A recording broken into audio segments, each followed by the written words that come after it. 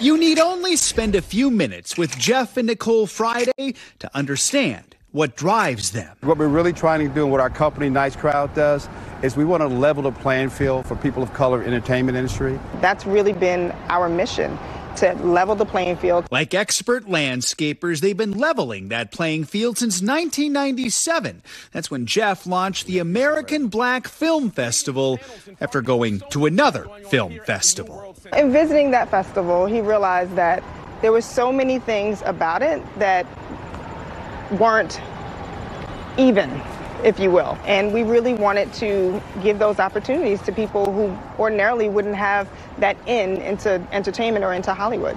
What were the challenges you faced at the beginning? Corporate sponsorship was challenging. And if I'm being very honest, the idea was marginalized in the beginning. So 1997, 20 years before Oscars, hashtag Oscars so white, before George Floyd's murder, and people just weren't committed to diversity. I can just say it out loud. So I've endured this journey of marginalization and kind of putting it off to the side, and we've watched the world catch up to the mission of the festival. The festival has given an early career boost to artists who've gone on to achieve great success. Anthony Anderson won the Rising Star Award in 2000. Black Panther director Ryan Coogler received an honor for his short film back in 2011.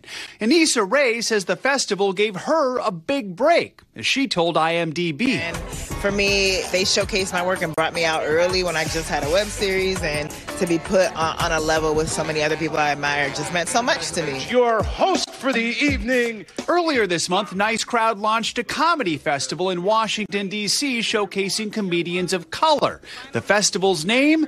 Because they're funny. It's kind of a mission statement and a cool name, if you think about it.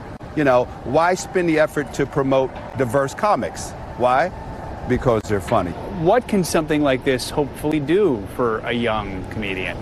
Yeah, our bread and butter is platforming deserving people that might not get a shot.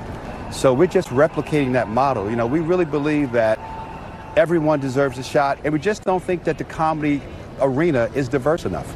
We truly don't. And so this is just our effort to have some fun and what we call do purposeful for-profit work, And we want to laugh a lot. Now's a good time. Comedy more than ever, we want to laugh. You don't understand how good it was out there. 5 years from now, we're going to have a new comedy star, someone that'll have a television series and a $50 million movie that got their start right at our comedy festival. You say that with confidence. Oh, man, we've done it before. Leveling the playing field in comedy, just as they've been doing in film for nearly 3 decades. As you point out, eventually Hollywood started to catch on and realize this was an important issue. Reality check. Where are we right now? Where do we need to go when it comes to diversity in film? I think we're in a great place. He thinks